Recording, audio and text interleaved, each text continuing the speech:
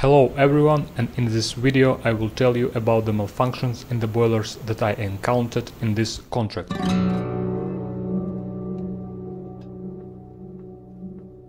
This shuttle tanker has two identical water tube boilers. In the pictures you can see the dimensions and the internal arrangement of the water tube boiler. The starboard side boiler now in operation. This can be seen from flame eye detectors that show the presence of a flame in the boiler furnace, and the flame is registered using a photosensitive element, a flame sensor.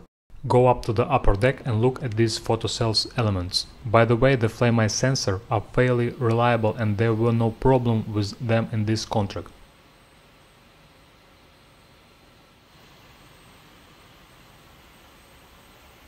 Two flame eye sensor attached through spatial ball and socket joint to adjust the angle of the viewing direction.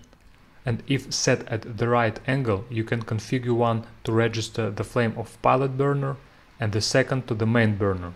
I will show you how it works a little later. The flame sensor uses 5 wires and connected to the flame eye controller, which is installed in the switchboard. The diagram also shows the flame indicator.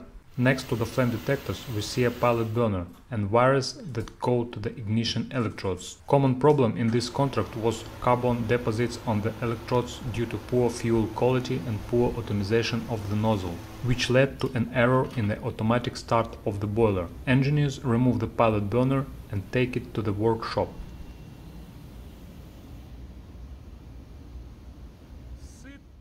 A high voltage transformer supply power to the electrodes that are already cleaned of carbon deposits. After carefully studying the design of the assembly according to the manual and adjust the correct air gap, we can proceed to the test. 15,000 volts is applied to the electrodes of a certain frequency, and when the burner is assembled, air is injected into the tube, which pushes the spark along the bent electrodes to the jet of fuel sprayed by the nozzle.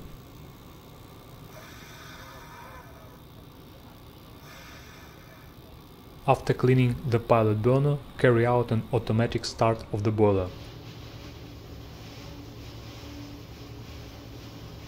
On the flame indicators we can see the sequence of burner's operation.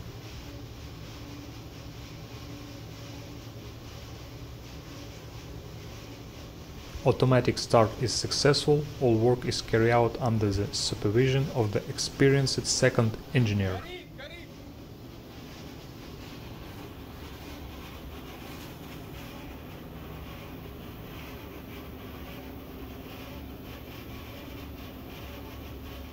The frequent nuisance was carbon deposits on the main burner, which, when the boiler was stopped, caused an error due to the presence of fire in the furnace.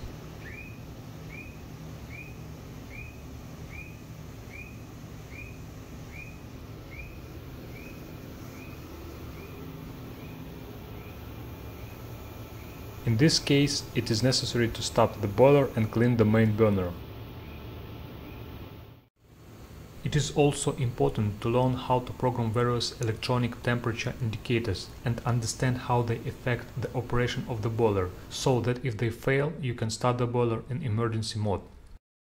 A temporary solution was to replace the faulty signal transmitter with jumpers, which made it possible to restore the indication of the water level in the boiler on the engine control console.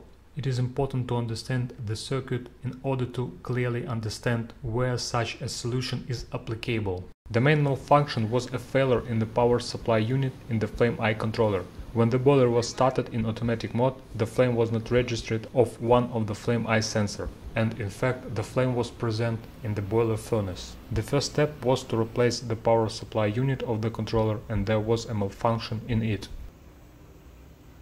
The next malfunction was the failure of the main power supply unit of the port side boiler. After the release of the corresponding alarm and trip of ACB, the boiler still continued to work properly, and that's why. Let's analyze the operation of the electrical circuit. In normal condition, 220 volts is supplied through the UPC to the main power supply unit. Then 24 volts power is supplied to the control and alarm circuits. Auxiliary relays are energized.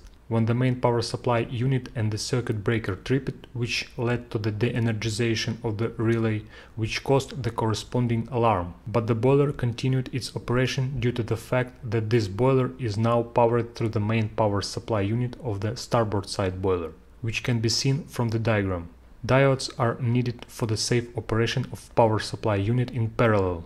If two power supply of both boiler fail, this relay will de-energize and the power supply circuit of the transmitter will receive power through the next circuit. The next troubleshooting step is to replace the faulty power supply unit to appropriate another one. A frequent problem was the clogging of the tubes suitable for the pressure sensors. On the switchboard, see the low fuel pressure alarm, but on the pressure gauge we see the presence of fuel pressure. In this case, it was possible to clean the clogged test valve with a pressure calibrator.